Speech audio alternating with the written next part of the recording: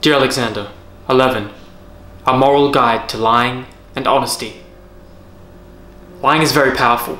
You can manipulate the world around you with your language to get what you want or to escape things you don't want. Why should you tell the truth?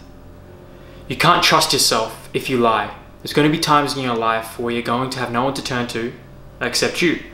And if you've stuffed yourself full of lies, you're going to be in a crisis one day. And you're going to have to make a decision. And you're going to decide wrong and be in real trouble because you won't have the clarity of mind necessary to make the proper judgment because you've filled your imagination and perception with lies. Jordan Peterson. Moral of the story: tell yourself the truth so you don't fool yourself about who you are. But where do you draw the line? When does speaking the truth become harmful? Are white lies morally acceptable? What even is a white lie? Google defines a white lie as a harmless or trivial lie, especially one told to avoid hurting someone's feelings. You used to believe that being wholeheartedly honest and transparent is always the morally sound way to act. You pride yourself on being pragmatic. To you, this means being dispassionate, direct, honest, and expressing factual truth. It makes you feel good to finally express something you've been containing within you. How convenient that is. You get to displace your bottled up feelings off your chest under the moral illusion that it's the right thing to do because it makes you feel better, so it must be the right thing to do. But telling the truth, the full truth, can be so selfish. How? By expressing frequent, blunt honesty, you have failed to consider what the other person is supposed to do with all that information. You have failed to consider how they are supposed to live with this information that they can no longer unhear. There are many cultures in which honesty means something very different. Honesty is not about laying it all out there. It's actually about thinking about what the consequences will be for the other person to live with the truth. Esther Perel. The question then becomes, what are the potential consequences for the other person to live with this truth? Perel continues, honesty is not about, I have to tell you everything I feel or everything I've done. It's about, what will it be like for you to live with the consequences of knowing? And so you don't say certain things because you want to save face for the other person or because you just don't see the point of it. Otherwise, the person is left asking, what am I supposed to do with all of this now? Now, this is where you used to feel so relieved for unloading your cognitive and emotional baggage to let everything out. So what am I supposed to do? Just bottle up all these feelings? No, of course not. You need a system to which you reconcile your thoughts and feelings without having to directly palm them over to others without thought of consequence. Guess what you're doing right now with these writings? You're reconciling your thoughts and feelings without directly palming them over to anyone. In fact, you're directly palming them over to yourself. Understand, saying everything, truth-telling, and transparency are not all that's important. Sometimes keeping things to yourself is just as important. Not everything must be said. Perel echoes. What about for your closest and deepest relationships? What about romantic relationships? You live in a culture that connects intimacy and love with honesty. They think, if you don't say everything, then you must be keeping a secret. Most come to the conclusion that you're either fully transparent or you're secretive. It's not as black and white as what you think. There's a lot of grey area. At this point, we're no longer on the topic of white lies, as it's no longer about morphing the truth, but about maintaining privacy and autonomy of your own thoughts and feelings. In the past, you felt confident in oversharing. You pride yourself on over-communicating in your relationships in the effort to create a strong value system that supports the foundation of the relationship. Learn to distinguish the difference between the problematic habit to overshare and healthy communication. A lot of the time, the issue is not that of simple honesty, but of oversharing honesty. Sharing is problematic when you think that's the definition of honesty. Does honesty or 100% sharing always equal caring for the other person or fostering intimacy? No, I don't think so anymore.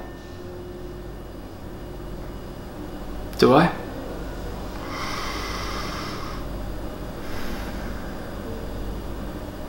I don't know. Holding back, making space for the other person, and dealing with your own feelings is so important. Your society has this idea that because you love someone, you should tell them everything. Like love and honesty are mutually inclusive. They're not. It's as if not telling someone you love everything suddenly means you're not as close. You're not entitled to know everything a person is thinking and feeling. Those are invitations, not rights. You don't have a right to enter another person. You're invited in. Esther Perel. Ponder this anecdote that Tim Ferriss recollects. I remember having lunch with a close friend of mine about 2 years ago. He had a friend approach him who had cheated on his wife. He had an affair and he was grappling with whether to tell his wife or not. And my friend's advice was, no, that is your burden to carry, and you carry that with you.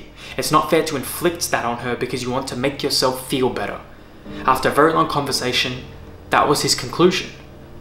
Tim then asks Esther, when someone is grappling with whether to tell their partner or not, how do you walk them through that decision? She replies with something quite magnificent. What is it that you want to tell your partner? Do you want to tell that you fell in love with someone else? Do you want to tell that you realized in having a fling with someone else how much you loved him or her? That you realized that you have been lying to yourself all these years? You realize that it's time to get back into gear because you've become lazy and complacent. You realize that you've been keeping all kinds of sexual secrets and have nothing to do with non-monogamy, but more with your history. What is it you want to tell your partner? That's the first thing. And do you want to tell something about what happened to you in the meeting of the other person? Do you want to tell what the meeting with the other person made you think about your life? We're not just talking about a series of facts, we're talking about the meaning and motives of a transgression. So that's the first thing I ask. What is the meaning and the motives? Why did you do this? How did this happen to you? Were you looking for it? Did you resist it? Did you choose it? Did you not resist it? Are you living with conflict? What is the guilt that you're feeling? Is the guilt that you realize that you don't have a desire for your partner? Is it that you realize that your partner must have been really terribly frustrated because you've been a terrible lover to your partner? What is it? I don't have to tell people do or don't tell. I help people figure out what is it that they would tell. Why would they want to tell it? And what do they think will happen to the other person when they tell it to them?